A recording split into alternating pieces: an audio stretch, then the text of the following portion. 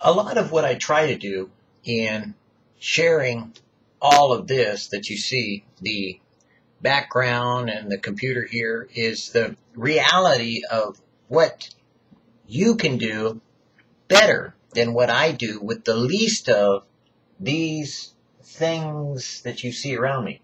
I mean, this is obviously my window planter that when my landlord, unfortunately, took exception with me putting some little shells in the windows, they said that they didn't want to see them and that they didn't want to view them and that they wanted everything to look uniform so that if you had your window open, you can't be able to see in. And they wanted the blinds shut at times and wanted everything to look exactly the same to all the windows.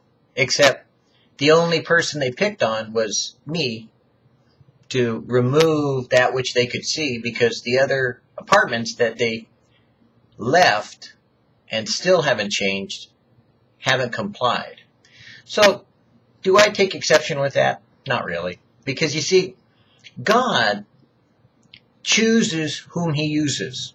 It's not our choice, really. We make ourselves available, and then God says, okay, I've got all these people available. Now, the eyes of the Lord roam to and fro, looking for whose heart is perfect towards him, that he may act on their behalf, that he may be strong for them, that he may be their deliverer, that he may be their God.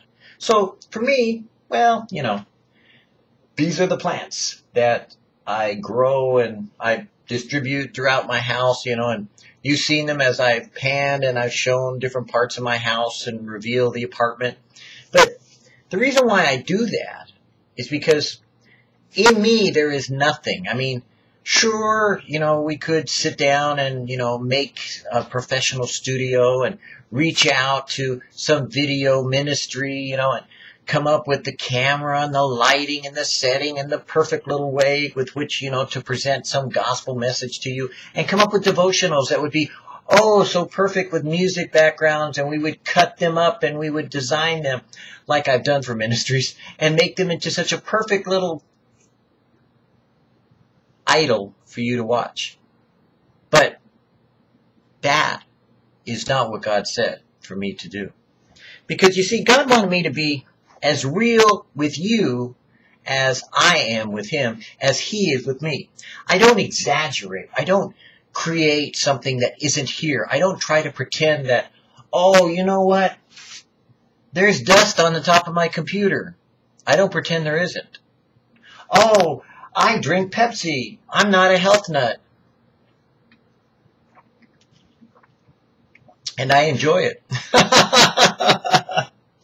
I don't put on pretension, because it's my contention that God meets you where you're at. God loves you the way you are. God is changing you, but not the outside. He's rearranging the inside to make for him a tabernacle that he might dwell in, that he might come out at moments of inspiration to cause you to lose your perspiration over doing works of righteousness, which you think you've done for him, but rather turn you into a relationship person that you go, oh, I didn't know, but wow, look, God was in that.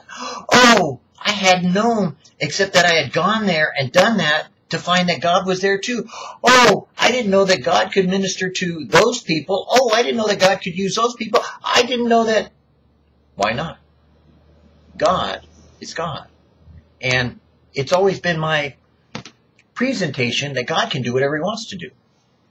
God can use a computer. God can use a person. God could use you. God can use me. God can use anything he wants to. God even used a jackass. God used a donkey. So, pardon me, but I hope in these discoveries of how all of this is made, you realize that God uses whom he chooses. He can do anything he wants to, whenever he wants to, however he wants to. He can use me today, and I can speak to thousands and minister around the world because of the internet. And then tomorrow he could say no, and nobody would dare view or even click on the video to see it. So, should we be so consumed with ourselves that we think that we're something special?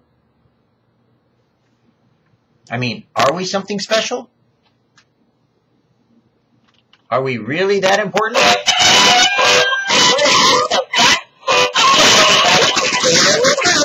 No. The reality is, you're not so special. You're a sinner saved by grace. God loves you. God thinks you're special because He designed you. God thinks you're unique and different than any other person in the universe because He died for you. But if you don't have a personal relationship with Him, if you don't have a dynamic one-on-one talking back and forth with Him, if you aren't kind of like, hey, I'd like to get to know a little better, then maybe you're not so special. Maybe you're just like all those that are heading for hell in a handbasket and choosing to go to hell than to spend time in heaven with Jesus. Because God isn't going to force anyone to go where they don't want to be. And a lot of what we do now determines where we're going to be then. Now, you can't earn your way there. No. You can't enhance your acceptance there. No. But you can develop a personal relationship so you're prepared to be there. Because, frankly, God wants to spend time with you.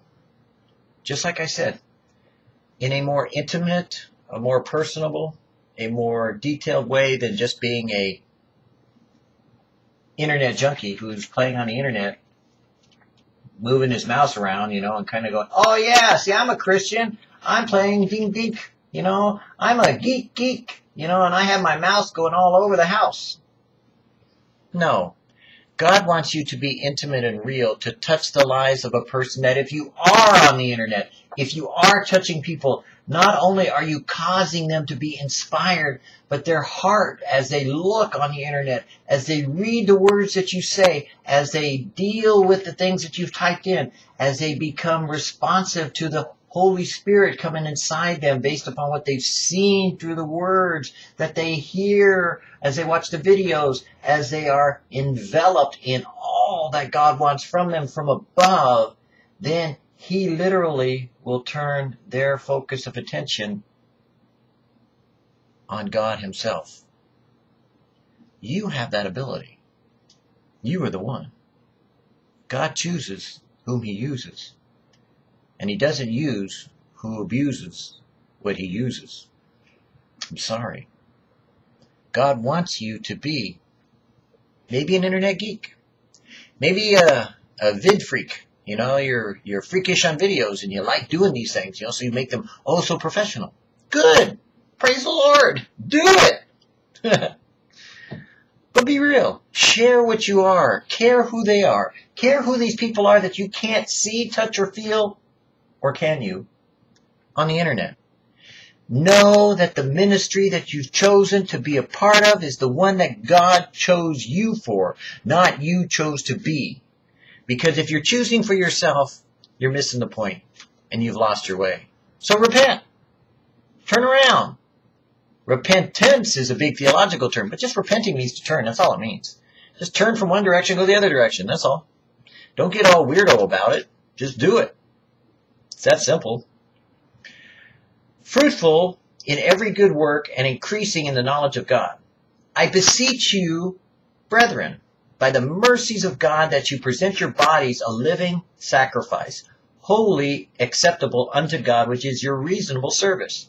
And be not conformed to this world, but be ye transformed by the renewing of your mind, that you may prove what is the perfect, what is that good and acceptable and perfect will of God. What is it? Presenting your bodies as a living sacrifice. As you have yielded your members servants to uncleanness and to iniquity, unto iniquity, even so now, as opposed to then, yield your members servants to righteousness unto holiness. In Jesus, neither circumcision availeth anything, nor uncircumcision, but a new creature. And as many as walk according to this rule, peace be on them, and mercy, for they have received grace for grace, and mercy for mercy. For it is not a matter of the law, or else they would be law for law, legalism for legalism, righteousness for their seemingly righteousness. Herein is my Father glorified, that you bear much fruit. So shall you be my disciples. I have chosen you and ordained you, that you should go forth and bring forth fruit, and that your fruit should remain. And whatsoever you shall ask of my Father in my name, he may give it to you. So you see, the fruit isn't really the ministry of thousands of people coming to Jesus and saying, I swear, this is my first time coming to God, and I'm just giving my life dedicated to Jesus, and I confess the fact that I'm a sinner, and I know I'm saved by grace. Yeah, right, sure, okay, fine. But what is the fruit? Is it not the peaceable, passible fruit of the Spirit that passes all understanding, that is the love that you're teaching others to love because you're making disciples after Jesus? Isn't that what he said to do? Make disciples and teach all nations? Is it the joy that you're teaching people how to enjoy themselves with by having a personal relationship with Jesus? Is it the love and the joy and the peace that passes all understanding, knowing that whether they live or whether they die, they live unto God and they die unto God, and God will restore them unto right relationship with him even when they fall down, and that should they live or die, that they would go to be with the Lord, so they would not be left as orphans, but rather would be redeemed by Jesus himself, for they are his. Have you taught others that? Is that not the fruit that God is talking about? I think so. What do you think? I sought him, but I found him not. Return unto the Lord thy God, for thou hast fallen by thine iniquity. Take with you words and turn to the Lord and say unto him, take away all iniquity and receive us by your grace.